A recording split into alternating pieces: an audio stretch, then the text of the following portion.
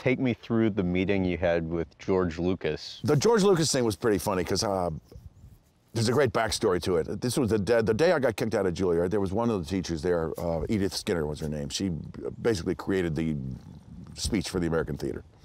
An extraordinary person. And she walked up to me and she said, "Kelsey, I know you've had trouble." And she said, "You have Caruso equipment, and I think you'll have a great future." So I thought, oh, well, that's great. She said, "I think you should meet this man, this agent." Mort Schwartz was his name. And so she gave me the number. I called and said, he said, "Yeah, come on over." So I walk over to this place. This was a couple of days after I've been kicked out, and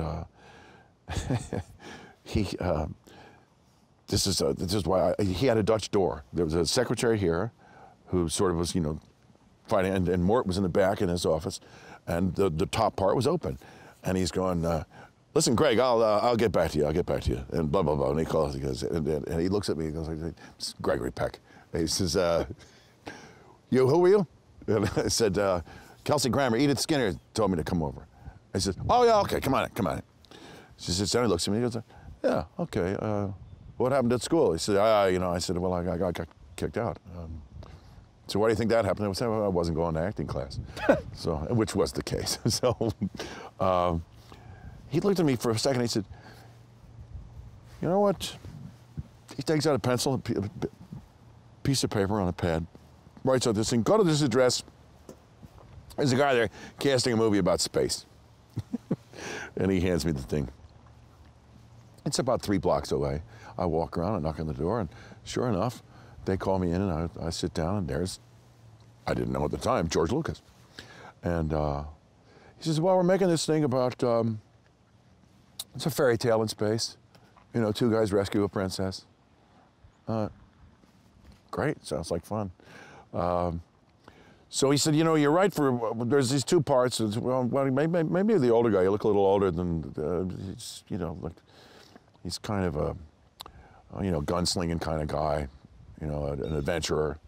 And I thought, cool, great, yeah, sounds good to me. Well, I never heard back from him or anything, but about a year and a half later, I was doing a job in San Diego. I got my first job, I was in San Diego, then I went and saw this movie where then the ship goes over your head, and then you see the jet or the engines, and I'm watching it a little bit longer, and I'm thinking, holy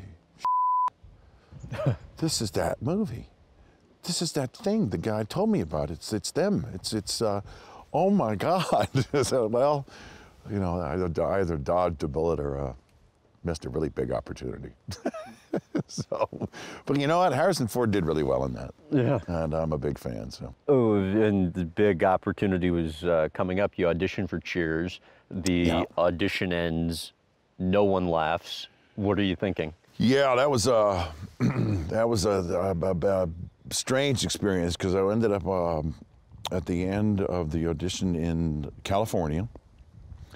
There's a room full of people, not one laugh. And so I put the script down and I said, "You know what? I'm gonna go out on the street, see if I can get some laughs out there." And I turned around and I left.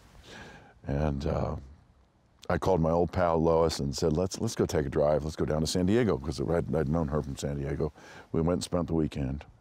And I got back on Monday to collect my things and then head off to the airport. And as I walked into the old Holiday Inn there that was at Hollywood and Vine, where I think the big theater is now, the Kodak Theater, whatever it's called now. They said, "There's some messages for you, and people have been trying to get a hold of you all this time." And I walked into my little hotel room, and there was a bottle of Dom Perignon sitting on the table. I went and opened it up, and it said, "Welcome to Cheers." So. How cool was that? It was really cool. Describe the emotion of driving up to the Paramount lot for the first time. Oh, the first time I drove into Paramount was great. I mean, I said, "It's Kelsey Grammer." I said, "Oh yeah, hey, good to see you. Yeah, come on in. Here's your parking space." Blah blah blah blah. That was very cool, because the gates, I mean, Hollywood still, it has a sort of mythology about it. It's kind of a size about it that makes it really cool to kind of finally walk through one of those gates and be welcomed. That was a nice thing.